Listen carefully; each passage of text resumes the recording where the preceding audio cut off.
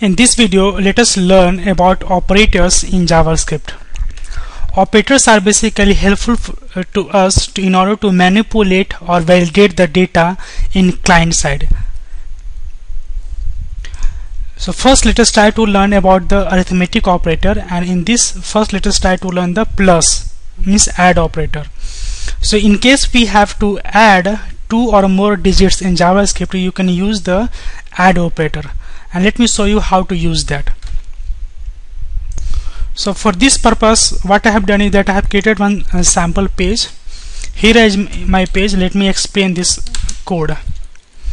In this HTML page we have two text box. First is txt_a and the second is txt_b, and then we have a button called add. On click of the button we are calling sum method, sum function, and here is my sum function. In this function what we have done is that we have declared a variable called a using var keyword, and we have assigned the value with the value of the text box. So in order to get the value of the text box, we first find the text box. So in order to find the text box or any HTML element using its ID attribute, we use document.getElementById, and then we pass the ID of the element. So in this case I am trying to find out the text box, so I am finding the ID of the text box, and then dot value. So dot value will give basically the text box value, and then we have also got another text box value called txt_b and have stored into the b variable.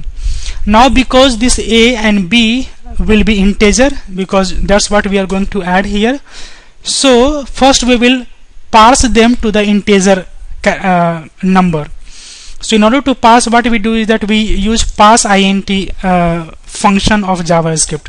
So we have written parseInt, and the a means the value of the first text box, plus this is the plus operator or add operator, parseInt, and b means the value of the b text box, and we are storing those additions into the result variable, and then we are going to show the result in the alert. Now let me run this page and show you how it is working. Oops. Sorry, let me save it and then view in browser, and here you can say that a, so I am writing for example 5, and then b is 4. Now I will click add. Oops, sorry, looks like there was a typo here.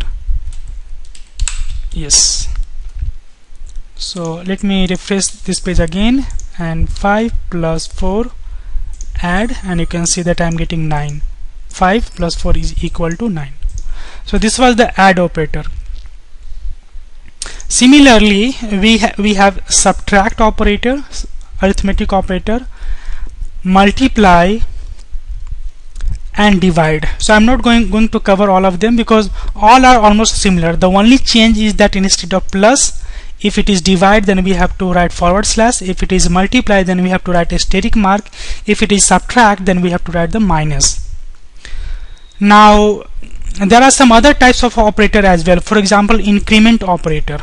Okay, so in this let me show you one example. So let me go to the increment.html, and here what we are doing is that we have a text box called txt_a, and we have a button. On click of the button we are calling increment JavaScript function, and this JavaScript function we are getting the value of the text box and storing into the a variable. And then what we are doing is that we are parsing the a, because this will be naturally a simple string, so we have to parse them to the integer. So we are using parseInt function to parse the string to the integer, and we are storing to the result variable. And then we are using plus will basically add 1 to the existing number. So if my text box value will be 5, then plus will add 5 plus 1 is equal to 6, so the result value will be 6. It is as good as writing result is equal to result plus 1. So either you write this or you write this.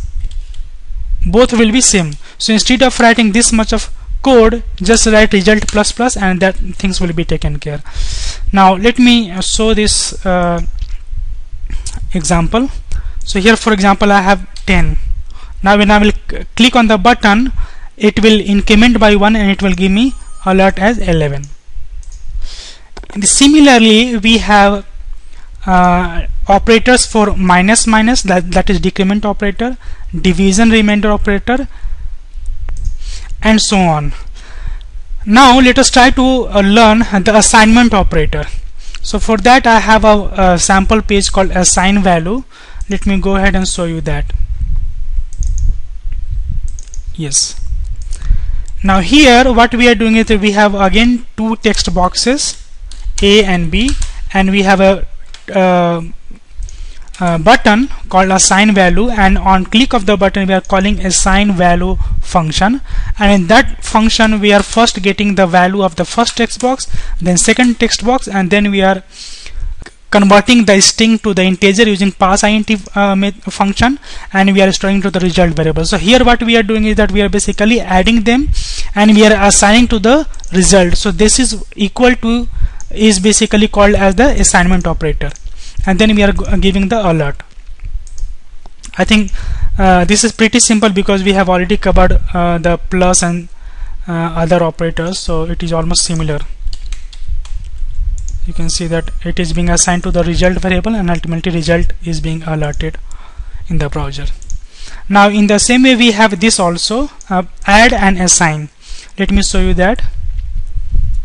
So yes, now in this what we are doing is that first we have a text box called txta, and we have a button called add and assign value, and we are calling add assign value JavaScript function. And when this function will be called, first we are retrieving the value of the text box and storing to the a variable, and then what we are doing is that we are declaring another variable called result and with the 5 value, and here what we are doing is that we are assigning the value of the text box plus the value of result, and again storing into the result variable itself. It means that it is as good as writing result is equal to result plus parse int of a. So either you write this result plus equal to parse int a, or you write result equal to result plus parse int a. Both are similar. Instead of writing this much of code, you can simply write this code. Now let me run this page and show you this. So now for example I have written here 6. Now when I will click add and assign, so what will happen is that this will, a is 6, so 6 plus result is 5, so 6 plus 5 is equal to 11. So result will have the 11 value, and when this line or this particular line will execute, it will give me the alert 11. You can see that it is giving me alert as 11.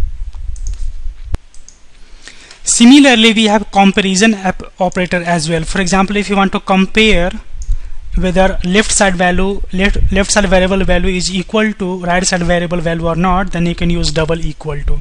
So let me show you one example here. In this page we have two text box. The first text box is enter value, and then we have another text box called enter value to compare. Let us name it differently. And then we have a button called compare, and on the click of the button we are calling the function called compare here, and here we have defined the compare function.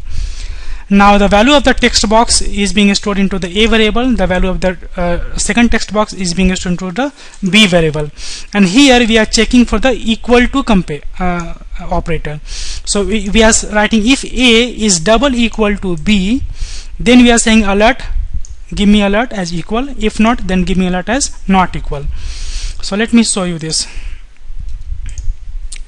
Now first value is 5, and I'm saying enter value to compare is 6, or maybe let's say 56. Now I am clicking compare. Naturally it is not equal to, so I will get a message called not equal.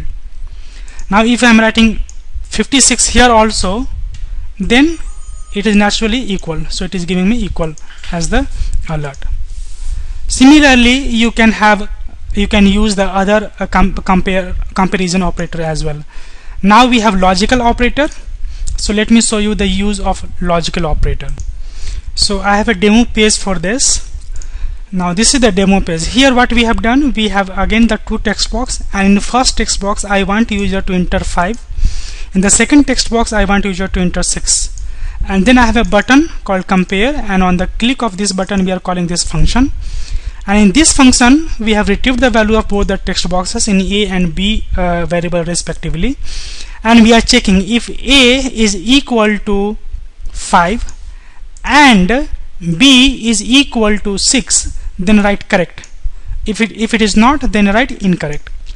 Now let me go ahead and show you this in the demo. So I am writing 5 here and I am writing 6 here, so it should give me correct. See, that's correct.